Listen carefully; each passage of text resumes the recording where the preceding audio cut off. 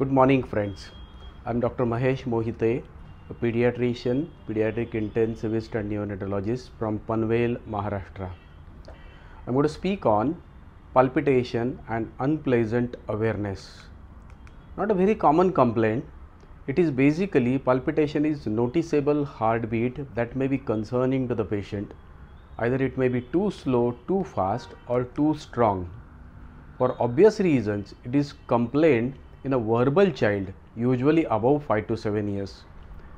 Though the pathology may be happening in the early age, child may be presenting in a different way, maybe irritability, tachypnea, occasional apnea in a very small infant.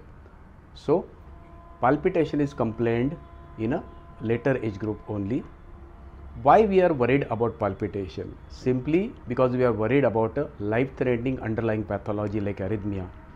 But is it true? Arrhythmia is a common cause of palpitation in adults, but not really a very common in children. Rather, in children, the more common causes are the physiological ones like fever, anemia, exertion, anxiety, etc. And a common arrhythmias like SVT only in later age group. Actually, this is much more common in infant and neonatal early age group, where children are not verbal and they would rather present with signs of cardiac failure or excessive irritability. Pathologically, why one gets palpitation? It is due to higher stroke volumes, classically seen in hyperdynamic circulations like anemia, fever, thyrotoxicosis, beriberi, etc.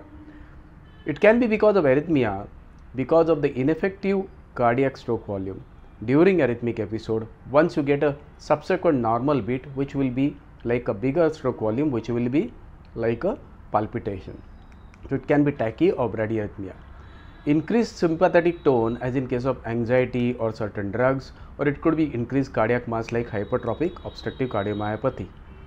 Now, when we look at a common condition which will lead to palpitation, again it comes to more physiological. So, it could be fever, anemia, exercises, emotional arousal, anxiety, panic attack, hyperventilation syndromes, and uncommonly it could be premature with atrial contraction, premature ventricle contractions. Other condition like acute rheumatic fever with valvular disease can come like palpitation, it could be hyperthyroidism, mitral valve prolapse. There could be life-threatening conditions like arrhythmia as already mentioned, as in cases of WPW syndromes or long QT syndromes or cardiac structural abnormalities. It could be hypertrophic cardiomyopathy, it could be sick sinus syndrome or pacemaker malfunctions. Rarely, it can be life-threatening non-cardiac condition like hypoglycemia, toxic exposure or pheochromocytoma. So, this is kind of a enumeration, but I repeat again, more often than not, those are the exaggerated physiological responses. We need to go through some screening questions to evaluate palpitation to prevent a further crash. So, first question, is the child coming with a symptom? Is he sick looking? Is there any history of syncope, congenital heart disease or a cardiac surgery done in the recent past? Is there any family history of sudden death which may be mimicking or which could be hinting towards probable arrhythmia or similar episode in the family? It's kind of a susceptibility you may call.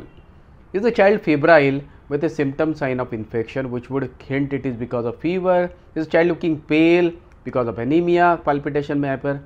Any history of toxin consumption? Any emotional events recently, especially in adolescents? Or it could be any signs of hyperthyroidism, any flushing, hypertension, tachycardia as in suggestive of pheochromocytoma, rare cause. Is the ECG normal? So, when we come through all this history, you definitely would take a ECG. So, find out if there is any evidence of anatomical, metabolic or ischemic changes in the ECG, and finally, when you are in doubt, you definitely do a 2D echo or a cardiology consult. So, the most important screening questions in your OPD is the child sick? Is the child had a syncope associated with this palpitation? Is there a history of congenital heart disease or any history of cardiac surgery? And is there any family history of sudden death which may hint towards probable sinister underlying pathology? Rest, as I said, are not very significant from the clinical perspective. The typical character of arrhythmia inducing palpitation is usually sudden onset and offset, a transient palpitation episode with or without syncope followed by total recovery and no post event sequelae at all. This kind of event, if you go into details of the history, perhaps would hint towards a likely possible arrhythmia and needs a complete evaluation. Coming to clinical evaluation, what we definitely need to look, there are certain subtle markers which should be looked for. So, abnormal vitals like disproportionate tachycardia, hypertension, subtle tachypnea, certain cardiac features like subtle murmurs, gallops, abnormal heart sounds, or subtle signs of CCF like mild tachypnea, hepatomegaly, few basal creps in a bigger child, they may hint towards probable cardiac pathology, or it could be extra cardiac like pallor, goiter, exophthalmos, etc. All those things related to palpitation underlying pathology need to be looked for and should be evaluated further. Once the event has already happened, in most of the cases the child is brought up post event. What evaluation you are going to do?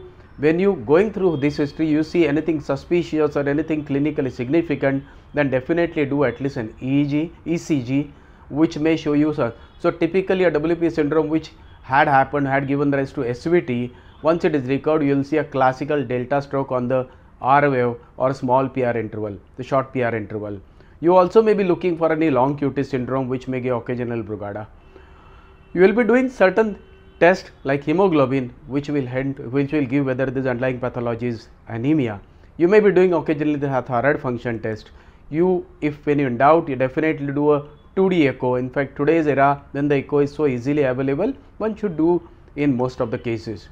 TROP-I and pro-BNP to indicate towards underlying cardiac pathology and cardiac failure. Rheumatic fever workup when clinically suitable, and sometimes when in doubt of a arrhythmia and the ECG is not showing the evidence and you are strongly suspecting that, do a 24 hours Holter monitor, which obviously is in the cardiologist perspective. So a cardiology opinion is a must in this kind of a case. What is the practical approach in a sick palpitation child? The child is brought sick and he had a history of palpitation. Obviously, there is immediate issues of airway, breathing, circulation. You stabilize the child appropriately on a ALS guidelines. You need to treat or rule out or treat if there is existing hypoxia, shock or obvious arrhythmia present at that time. Take a 12-lead ECG. If child is sick, then sometimes continuous ECG monitoring is desirable. Send emergency labs of all kind that is appropriate to this condition. Do a 2D echo and rule out life-threatening causes of arrhythmias, myocarditis or hypertrophic cardiomyopathy.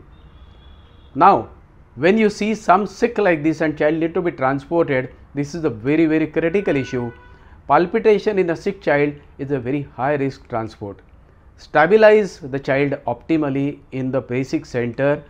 Preferably call the cardiac ambulance from the higher center with a trained attendant. Continue monitoring and treatment during the transport.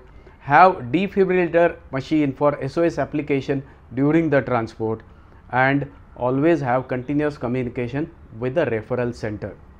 So friends, to summarize on palpitation in a pediatric age group, palpitation in children is more common due to physiological causes and not very commonly because of arrhythmias and similar sinister causes.